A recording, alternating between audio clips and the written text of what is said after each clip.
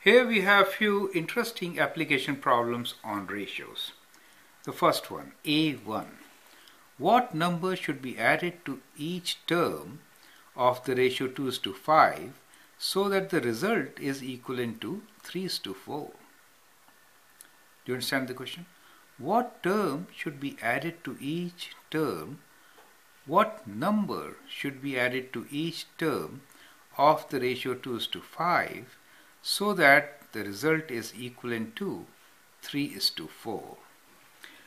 So let the term added be, let the number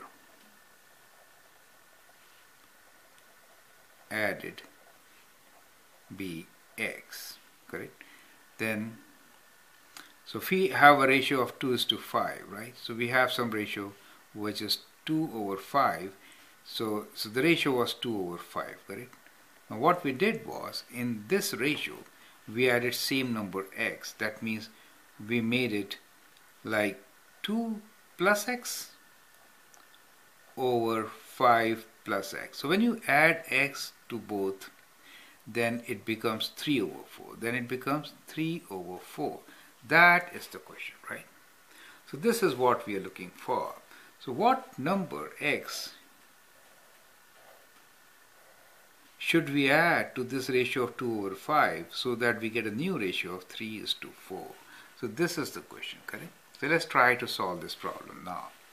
So to find this number, let's cross multiply, okay? So when we cross multiply, we get 2 plus x times 4 equals to 5 plus x times 3, correct? Now let's open this bracket. 4 times 2 is 8 and 4 times x is 4x. So when you open the bracket, you have to multiply this 4 with both the numbers, right? I've seen students making a mistake here, right? Similarly with 3, you have to multiply with both, correct? So that this is equal to 5 times 3, 15 plus 3x, correct? Now we have to solve this. To solve this, we have to bring like terms together, correct? So we can take away 3x, bring it on this side, and take away 8 from here, right? So that is how we will solve it, right? So if we take away 3x, we get what?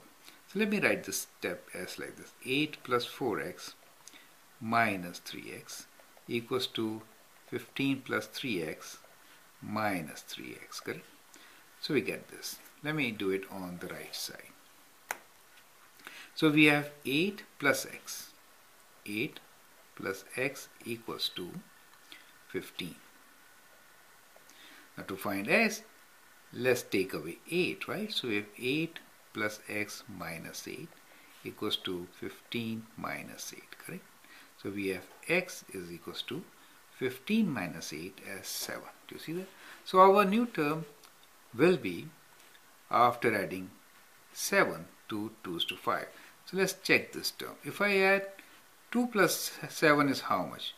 2 plus 7 is 9 and 5 plus 7 is 12. Now what is the ratio?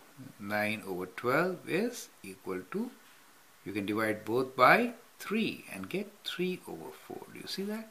So that is how you can get the ratio 3/4. Do you see that?